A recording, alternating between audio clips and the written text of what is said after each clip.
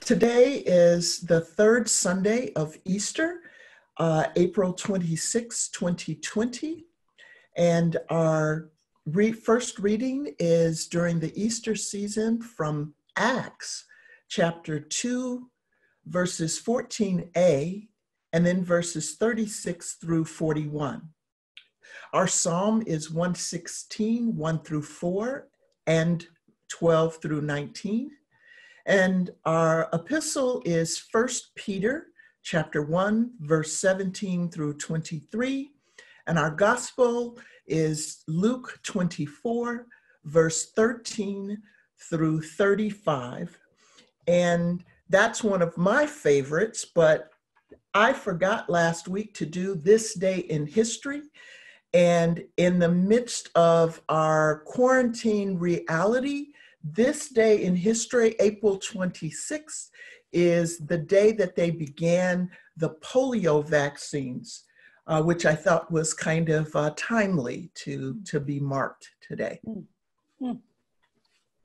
Yeah.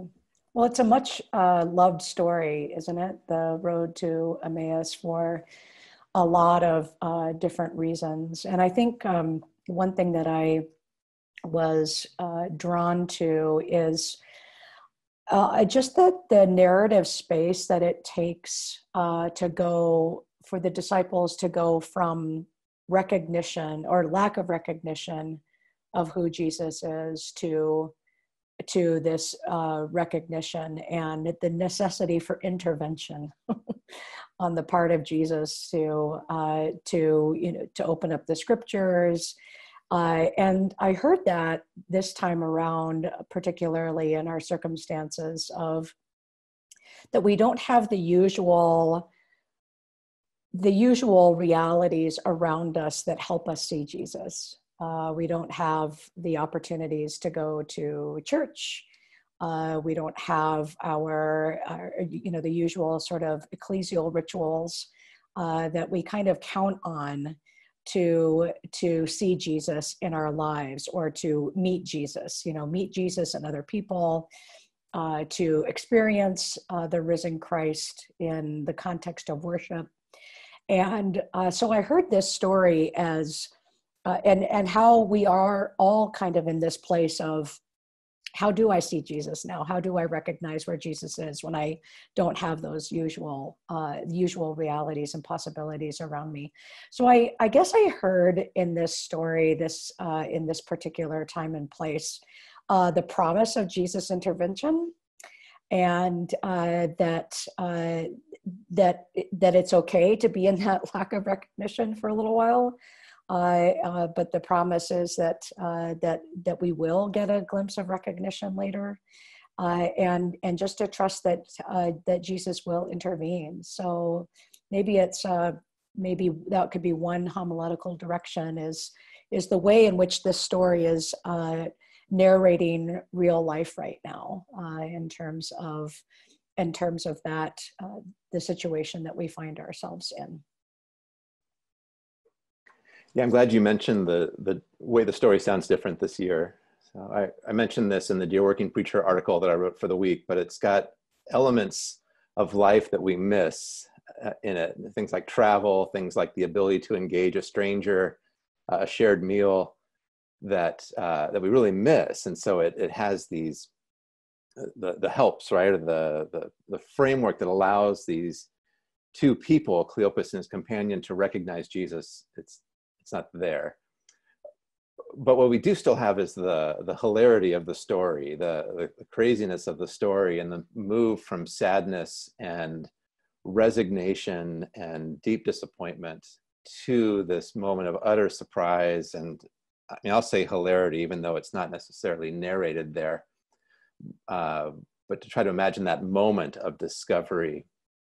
And there is a kind of upending of the powers. It's a real fitting end to this gospel when we compare it to something like the Magnificat all the way back in Luke chapter 1, in terms of what Mary is hoping for, right? The embarrassment of those with power, and then here where death itself is overcome and the will of the rulers is overcome. So that's still real, and that's still something worth talking about, especially in a time where a lot of us feel quite powerless.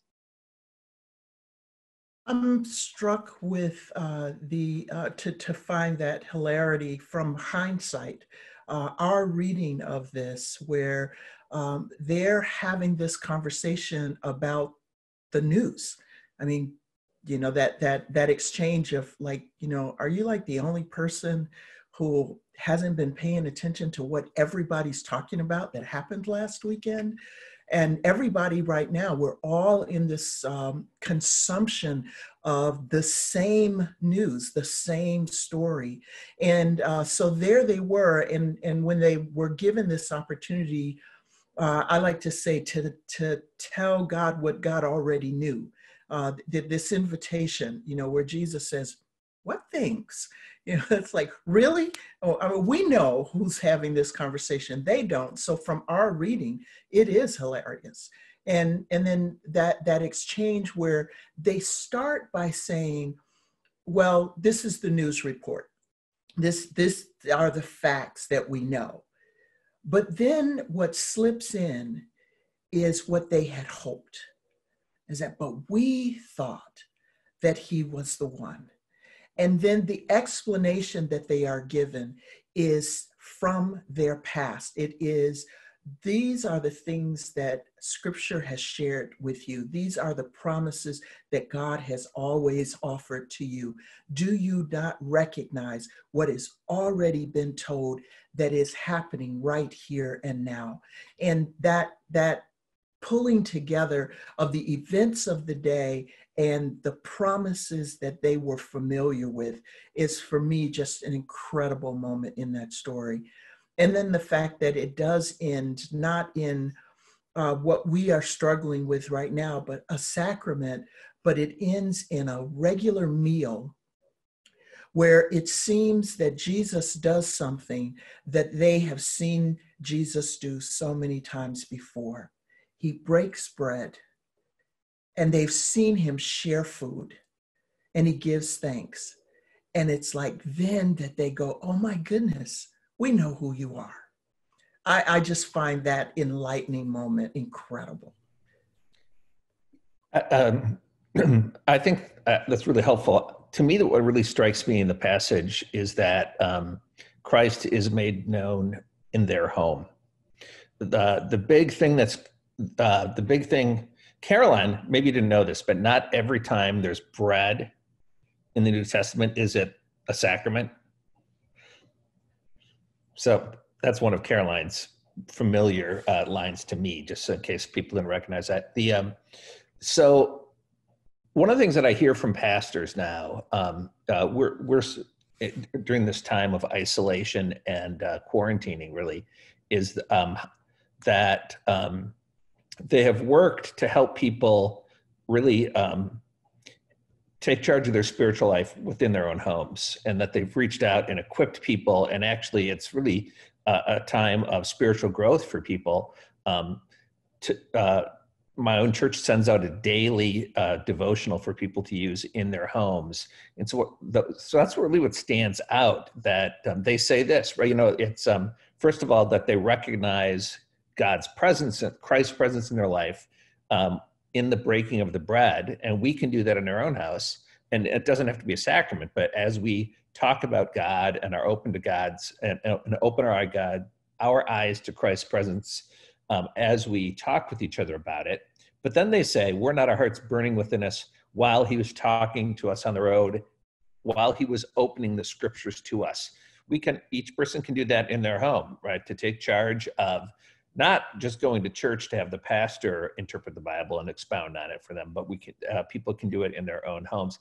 And I would be remiss if I also did not mention that there's my friends Michael and George Lost and Found have a great song called Hearts on Fire, which people can, I'm sure, find on the YouTube, which is about this, and just all the places they use it really to read back into the gospel, to think about all the occasions when people's hearts were on fire as Christ's presence was made known to them. Well, I think that connection, Rolf, that you make about the and you, Joy, as well, about the sharing of the meal in the home, I think will really resonate with people this year. I mean, we have a tendency when we see these words of blessed and broke, to go immediately to the sacrament. And there's been some interesting discussions, as all of our listeners know, around the virtual communion, not virtual communion, whatever. But those words, those verbs, were actually used back at the feeding of the 5,000 in chapter 9, where you get in 9:16, and taking the 5 loaves and the 2 fish, he looked up to heaven and blessed and broke them and gave them to the disciples to set before the crowd. So there's this resonance, not just, we're limiting the passage if we just go to the sacrament. As you said, we want to go back to Jesus' provision of that abundant meal that is for all people. And so I think making that connection and that promise as well.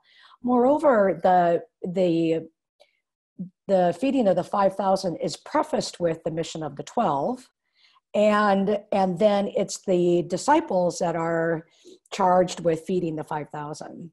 And so there's a kind of, I think there's a kind of agency in this as well, that it's not just about recognition, but the way in which Luke looks forward, but particularly in our time, where you were talking about, Rolf, of sort of taking a little bit more agency about our spiritual growth and our spiritual practices, that you hear this charge from Jesus here as well, that of this recognition that now that we disciples are charged with what Jesus has done. And so maybe some of those connections would be helpful for people as well. It's a sense of recognizing the ordinary of a meal as the time for us to have this discussion. And as Caroline just referenced, we've been having arguments about whether or not this is a sacrament or it can be a sacrament. And one of the things I found very interesting this time as I read Peter's sermon was that the sermon became invitational. So even though it was critical, it was not done in such a way that it resulted in fight. It was done in such a way that it resulted in folks leaning in. I have a question for you, Matt, on this, and for you and Caroline and Joy too. But Matt, as our resident Acts expert, go buy his latest book on Acts. This sentence, repent and be baptized, every one of you, in the name of Jesus Christ, so that your sins may be forgiven, and you will receive the gift of the Holy Spirit, for the promises for you, for your children, and all who are far away, everyone whom the Lord our God calls to him. That seems like a summary of the gospel to me in Acts. Is that accurate? I also note the connection back to Acts 1, where Jesus says, hey, go and social distance yourself, stay in a room, and wait for the promise of the Father. Same word here. I was just wondering what that connection means. Well, I don't know if I'd call it a summary of Luke Acts, just because there's terminology here that we don't see in other places, and there's other terms that show up in other places that's not here. But I mean, it's certainly the notion of the gift of the Spirit is important throughout Acts, even in Luke in its own way, and way in which the Spirit appears in Luke's gospel. That notion of the promise, I think, is maybe the most important thing to note here, that we've talked about promising at the end of Luke's gospel in terms of the gift of the Spirit. There's this idea of promise here. Peter's sermon, I mean, we need to read this in the context of the whole sermon, which in many ways is an exposition of Scripture, largely Psalms, in fact. But also who Peter's talking to here are Jews, and they are dispersed Jews and proselytes from a variety of places. So remember, this is the Pentecost sermon. Can you just for listeners say, what do you mean by dispersed Jews? I think I unpack that for a minute. Jews from every nation under heaven, as far as earlier in Acts 2 is how it's rendered. So Judaism is a multi-ethnic movement, phenomenon in the first century as it is today. and always has been. So it's this sense of the first big miracle in Acts, so to speak, the Pentecost miracle, the inbreaking, is one that kind of, I don't want to say reconstitutes, but it provides a kind of unity. It provides a kind of belonging as a means of fulfilling a promise. I mean, so this is not yet a Gentile story at all, at least in Acts, but it's this idea that first Acts begins with what God has done through Christ is a fulfillment of promises of security, promises of home, even though it's not actual land, but it's this idea of a family being reunited, so to speak. And I think that's part of what the promise is here. I thought you were going to go this direction, so I'll answer the question I thought you might have asked, but that there's a, Jesus with Cleopas and the other are, he's talking about scripture being fulfilled, but we don't know exactly what scriptures he's looking at. So here, in some ways, we get a glimpse of what that might look like. What are some of the fulfillments? And for Peter in this sermon, this is how we know that this was the Messiah, that this is the one whom God has sent. This is the prophet like Moses, to borrow language from Acts chapter 3. This same one who was crucified, but now is raised. And so this idea of fulfillment is really important for Luke and for Acts. Finally, I'll say it's also really important for us, I think, in a time where we feel like we're in some kind of weird space, some really abnormal space or disrupted space right now. And a lot of people are longing to get back to normal. But if we look back at what the story of the Old Testament is, right, it's always a question of trying to find new normals. And so I would encourage people, if they're going to ask the question of what does it mean that Jesus Christ fulfills aspects of the Old Testament according to Luke and Acts, that's founded on a set of circumstances or conditions in which we can live securely. That's founded on the idea of God's faithfulness, and that's always going to look different. And so it's, I don't know, to me, this sermon is one more way we can ask the question of what does God's faithfulness look like in really new spaces and time, as opposed to a longing for the golden days or a longing for a return, to something that might not exist anymore. That was depressing. I didn't find it depressing at all. Thank you. Oh, The fact that a mega church was created, kind of to use that language, 3,000 were joined is what I was thinking in terms of that it became invitational. And piggybacking on what you were saying, Matt, is that invitation was for everyone. They were gathered there from all around different, they were Jews, but they were gathered there from their different cultures and different communities. And they were gathered there to share a familiar holiday, but they received what the earlier in the verse of the chapter is the promise that the Spirit that had been promised is now upon them. And it brings them together in a way where they can come together around this testimony of who Jesus is. And that is what Peter is sharing, at least as I read it. And if there's a difference there, it's not to go back to business as usual. And I read that today to basically say, let's not be just excited because so many people came to our Easter broadcast, but are they going to be a people that come together across differences in a way that draws attention to itself? I think that's the exciting opportunity that this chapter begins to roll out. Caroline? I like the question, what should we do? That's the, that there is this, what's the response? And I think that's a really real question for today as well. That longing to, so now what do we do with this? What do we do with this announcement? What do we do with this new reality? And it is something to which we are called, and a kind of, an kind of embodied and testifying sort of life And so I think that's a place I would go if I were going to preach on this text, is kind of unpacking that question with regard to then what Peter's answer is, and the way in which we could maybe live that out even currently in our situation. Psalm. I was going to say, I thought we might want to turn to the psalm. Ralph, did you want to have something to say about that? You go right ahead, Joy.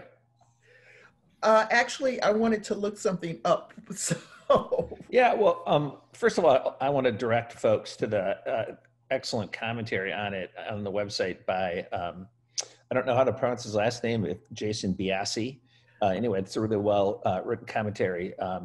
It's a psalm of thanksgiving, so it's very fitting to think about it in light of both Christ, but our own selves and our own experiences of rescue. Maybe people you know that have survived the disease that is raging in the pandemic, or it's also appropriate for people who've experienced the death of a loved one. It's spoken itself as by one who has been saved. It says, "I love the Lord for he." I'll get the exact quotation here. I'm going to scroll in my Bible. I love the Lord because he has heard my voice, and that he's inclined his ear to me. I called upon him, right, and was saved.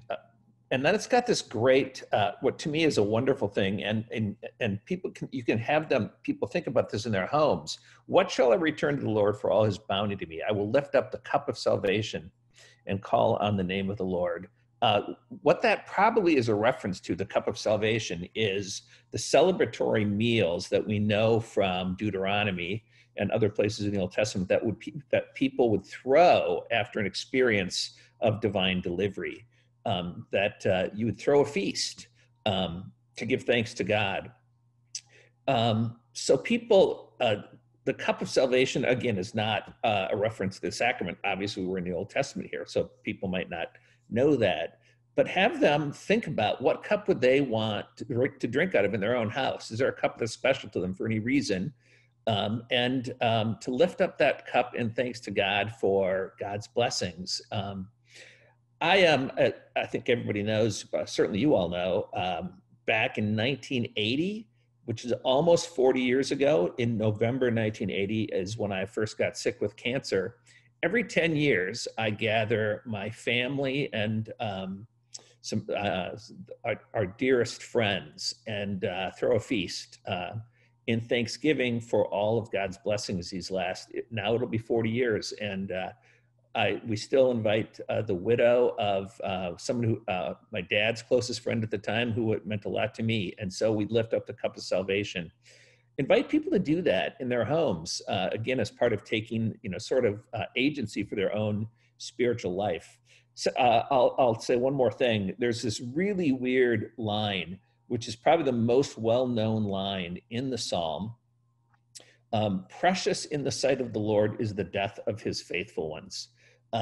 What's odd about it is, first of all, the whole Psalm is about being saved from death. So what is this line doing here? And as directly translated, precious in the sight of the Lord is the death of his faithful one. That sounds really odd. Why would the death of God's faithful ones be precious to God? Jason in the website takes one tack on it.